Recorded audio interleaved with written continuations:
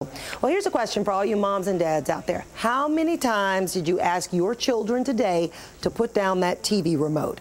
Well, we caught up with 400 children who never touched a remote all day long. They're part of an exciting camp designed to teach faith, family, and sports. News Channel 36 reporter Ann Sheridan went to talk more with one of the camp's creators. Purcell Gaskins, a former Panther player. You helped develop this camp. It's awesome, isn't it? Yes. Tell me about it. What we've done, we've chosen the title of Faith, Family, and Sports as our organization, and because faith changed our life, family shaped our life, and sports is the platform that we use to give back life to our kids and our communities. When you see these kids here, these guys, what goes through your mind, your heart? Kids' lives are being changed, not just because of the aspect of sports, but because we're creating an environment that makes results predictable. Anytime you create an environment that allows the seed of greatness inside of our kids to grow, that's encouraging. You could be doing a lot of things with your time, and you've chosen to give back. Right. Right. This is where it's at. This is where my heart is in reaching kids and seeing them become all that they can become. And they are, too. They're really enjoying it. 400 kids this time, huh? Yeah. Yeah, we have 400 kids on basketball, football, cheerleading. All right. All right, we're going to learn more about it at 6 o'clock. Okay. Thank you. It was great. You. All right. Thanks, Purcell. All right, and as you heard him mention, that two-day sports camp includes quite a few athletes coaching basketball, football, and cheerleading. World Worship Church teamed up with Faith, Family, and Sports here in Charlotte. Take a look at these kids in the heat. They are campers at the Faith, Family, and Sports Center playing football today in Charlotte.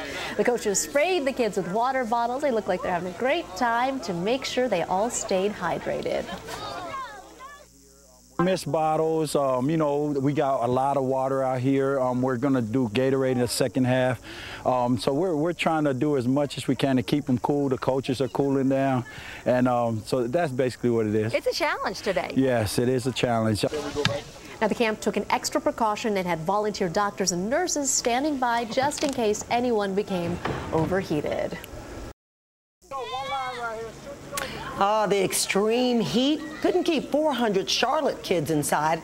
They got to hang out with some professional athletes, former Panthers players, Bobcats cheerleaders, and national championship basketball players. And News Channel 36 reporter Ann Sheridan shows us the camp that teaches faith, family, and sports in that order.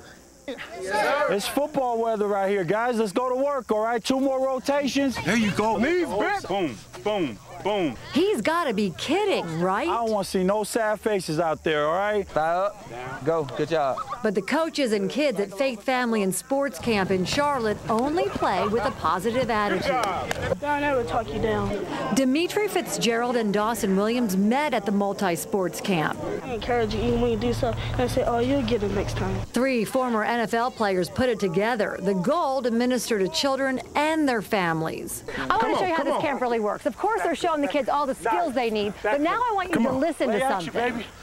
Keep working hard, baby. Sprint hard. Let's go. Don't stop. Finish strong. Yeah, that's the way to go. Okay, let's go. Hey, that's the way to make a play, baby. In football, basketball, and cheerleading, the message is all about believing, trying, encouraging. If you have faith, then you can do anything that you set your mind to. Kayla Thompson caught on quick. That you have it in you to do anything that you want. So did Cassius Boston. Former NC State national champion Jerry Hunt is helping with the free 2-day camp. National champion. Yes. You could be making money off camps. I could. But right now, I'm into the giving back stage. Former NFL players Don Sassa, Purcell Gaskins, and Don Jones are also giving back. When you look out here, what do you see? I see faces.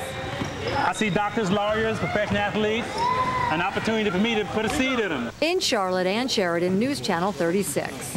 Great story. Faith, Family, and Sports is hoping to bring its camp and mission to other areas, including different states.